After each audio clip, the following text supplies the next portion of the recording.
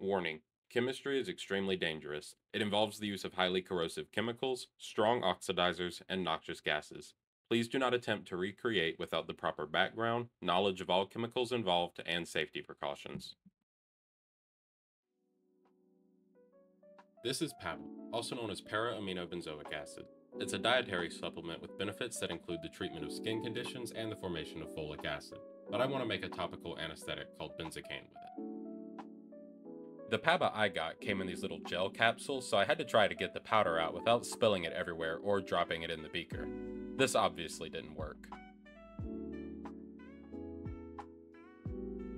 In total, I spent over 10 minutes trying to get 20 of them open, but I was finally able to get the PABA I needed.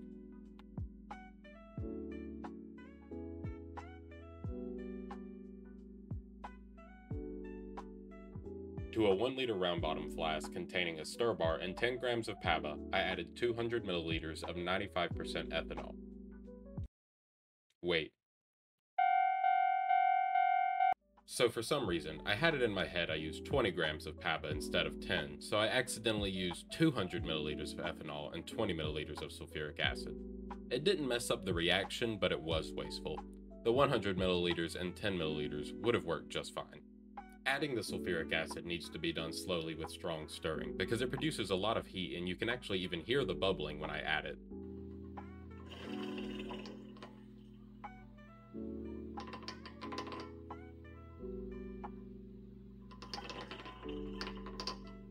Once everything was mixed, I set up a reflux condenser so that the solution could be boiled without the risk of losing any of the ethanol.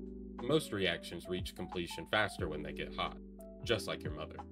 This reaction actually does not have a completion point though, and instead has an equilibrium point. After undergoing an acid-catalyzed esterification, which is the 2 new carbon chain on the oxygen in benzocaine, it can be hydrolyzed by the water product, which pushes the reaction back to PABA. This means the less water in your starting chemicals, the more the reaction is going to be pushed more towards the benzocaine. It's preferable to use something like 98% or anhydrous ethanol, but 95% works just fine, and my yield was still really good, even if it's probably because I used so much ethanol that my flask should be in an AA meeting right now. Eventually the solution cleared up, and then once it started to boil it became this sort of off-yellow color, and I let it reflux for about an hour. After this, I poured it into a beaker in order to neutralize it, and was very surprised I didn't spill it since it was still way too hot when I picked it up, and for some reason I just didn't let it cool off first. By adding a saturated baking soda solution, I converted the sulfuric acid to sodium sulfate and got rid of any remaining PABA. The baking soda fizzes and releases CO2 gas in a similar way to if you reacted it with vinegar. And no, I did not choke this time like with the piranha solution. The baking soda solution needs to be added slowly, as if the entire solution was poured in at once, it could very likely foam over, which I honestly just didn't want to deal with.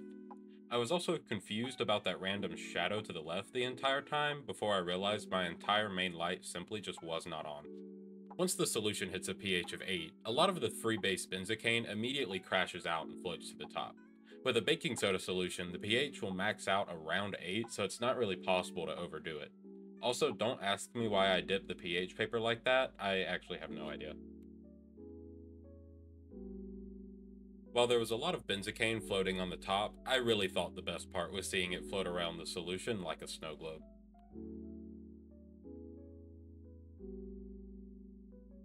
I really would have preferred to vacuum pump this, and you can see that I have a flask with the nozzle for it, but I just simply don't have a pump, so I had to gravity filter it.